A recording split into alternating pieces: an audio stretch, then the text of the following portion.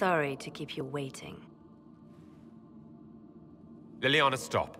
What are you doing? I'm protecting us. They never sing the benedictions here on Fridays, Natalie. Something so simple. And you got it so wrong. I wanted to believe, but you were lying from the start. Keep that pretty mouth shut if you must, dear. You've already told me everything I need to know. The prickleweed burrs on your hem, talking about the sun rising through the breach.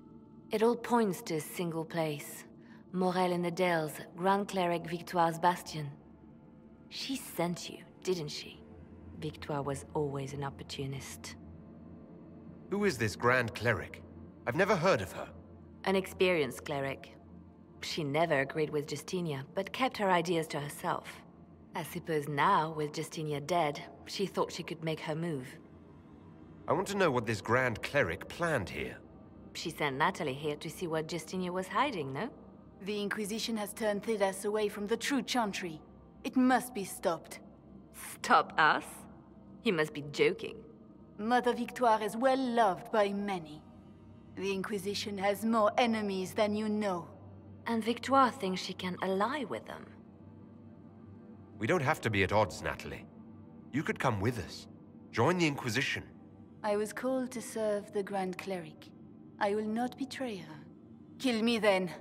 I am not afraid to die for my beliefs. At least I still know what I believe. Release her, Leliana. She's no threat. The Grand Cleric? She is one woman. We are the Inquisition.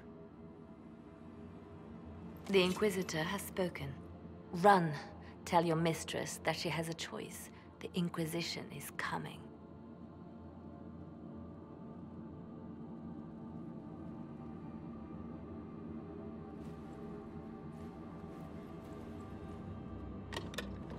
No! This can't be it. There's nothing here. It's not what you expected. That doesn't mean it's nothing. There's a message carved in the lid. The left hand should lay down her burden. She's releasing me. The Divine has a long reach, but it is always her left hand that stretches out. 1,000 lies, 1,000 deaths. Her commands, but my conscience that bore the consequences.